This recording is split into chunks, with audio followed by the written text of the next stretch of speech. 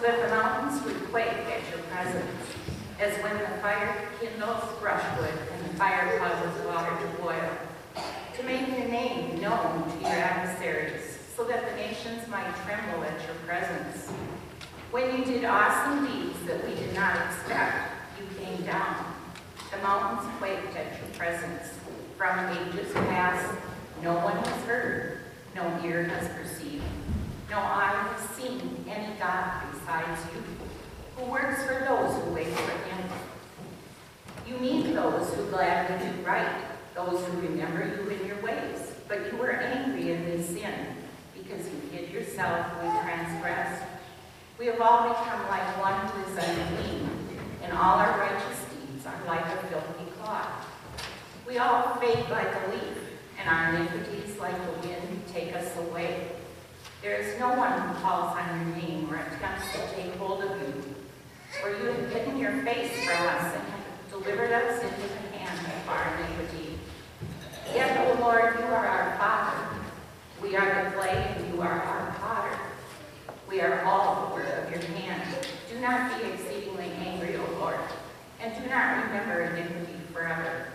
Now consider, we are all your people. The word of the Lord. Thanks be to God.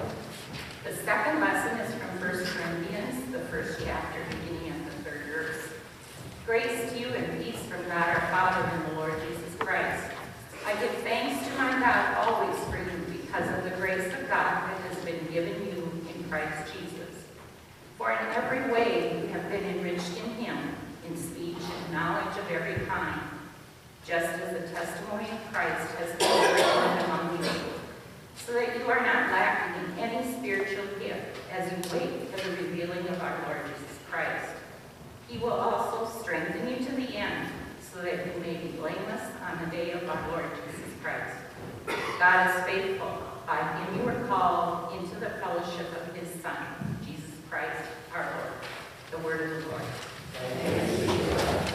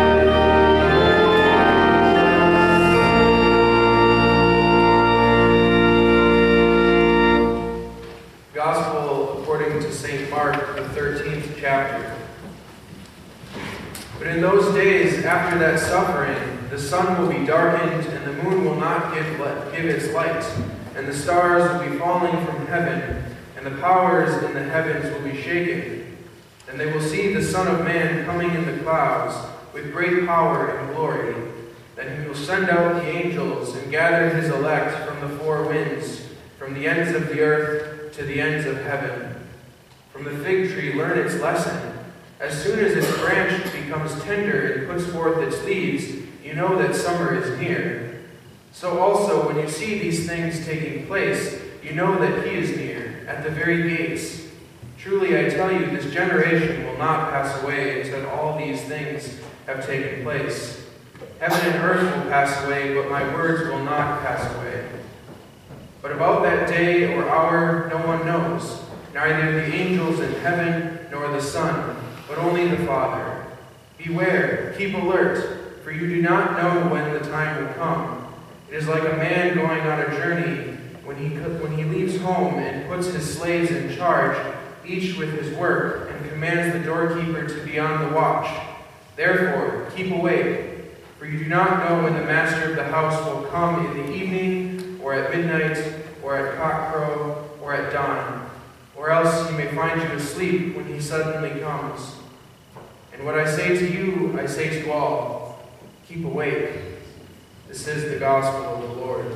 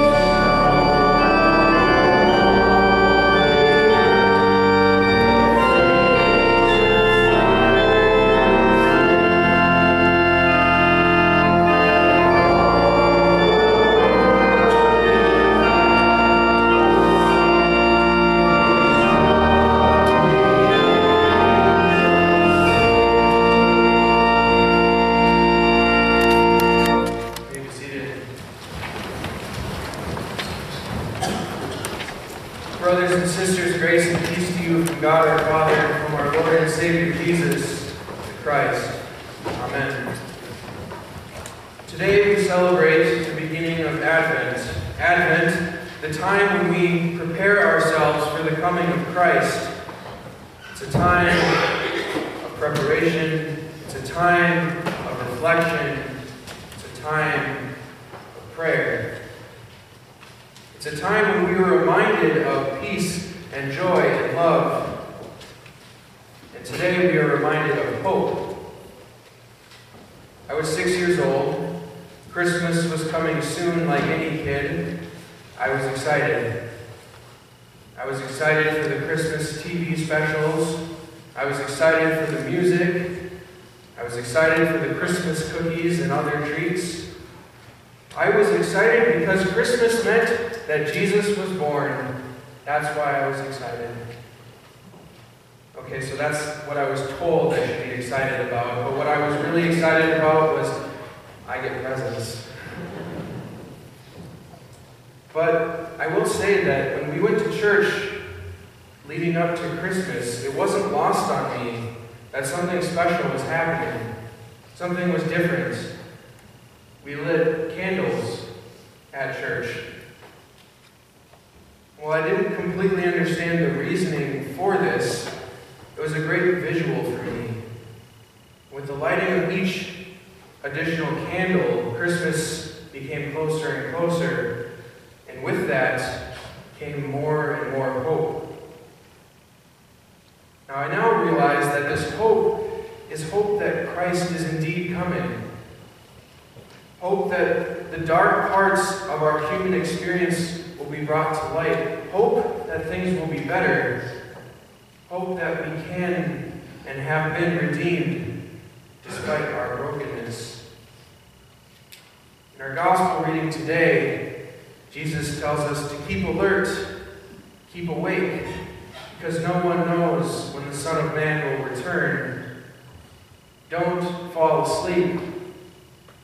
And we could interpret this to mean that we need to be prepared. We need to be doing the things that we're supposed to be doing. We need to be looking for the signs of Christ's return. And all of that is true. I'm not saying we shouldn't be prepared or doing the right things or looking for Christ's return.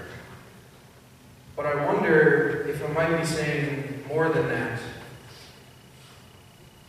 I wonder if we replace this idea of don't fall asleep with don't lose hope. How might that change how we hear this passage? Don't lose hope. Hope has been considered a pivotal element to our Christian faith. But what is it about hope that seems so crucial? Why is hope so important?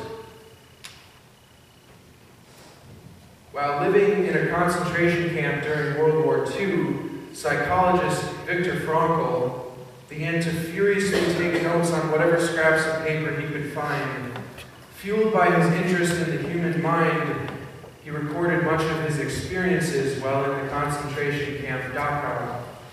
He began to wonder if there was something that could explain or help him understand why some in the concentration camp survived and others didn't.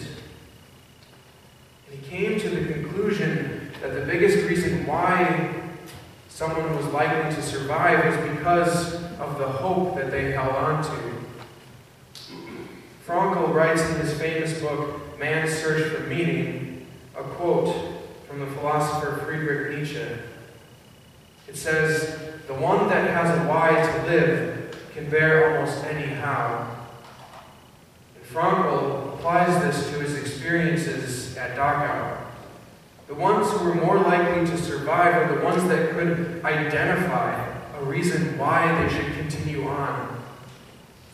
And in the end, Frankl concludes that when we cling to hope, anything that gives us hope, we begin to see our experiences a little differently. We begin to see that though there is much darkness and brokenness in the world, there is light and there is healing in hope.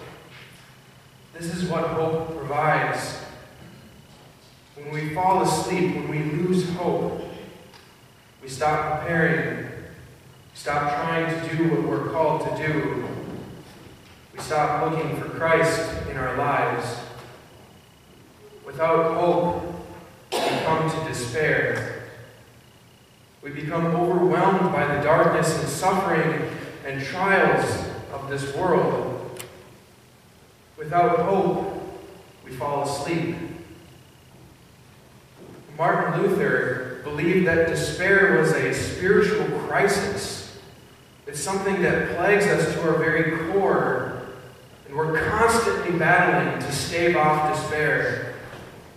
And when we are led to despair, the only thing we can turn to is hope.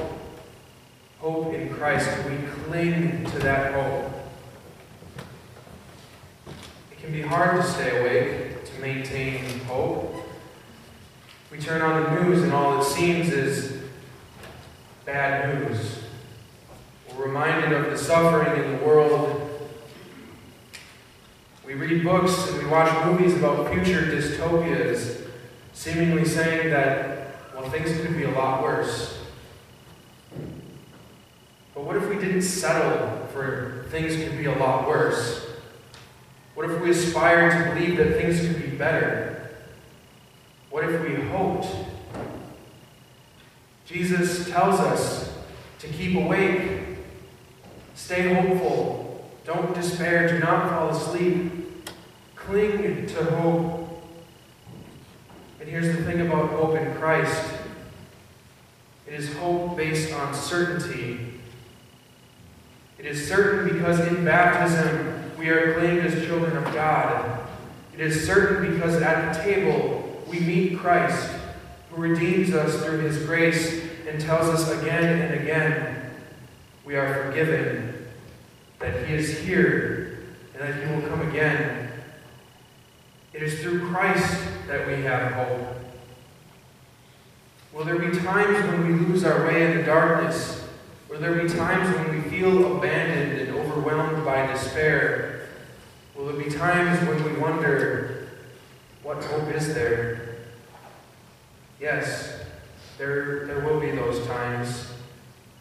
When we wonder if the sufferings of this world are too much. There will be times when we cry out like the prophet Isaiah, "Oh, that you would tear open the heavens and come down." But as these times come, as the darkness threatens to extinguish the light, we come back to the font. We come back to the table. And we're reminded that we are the work of God's hands. We are God's people.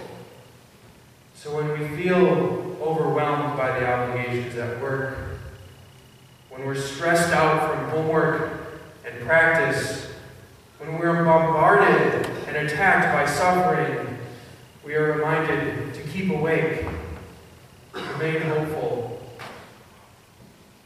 So today we light a candle to remind ourselves that Christ is here and Christ will come again.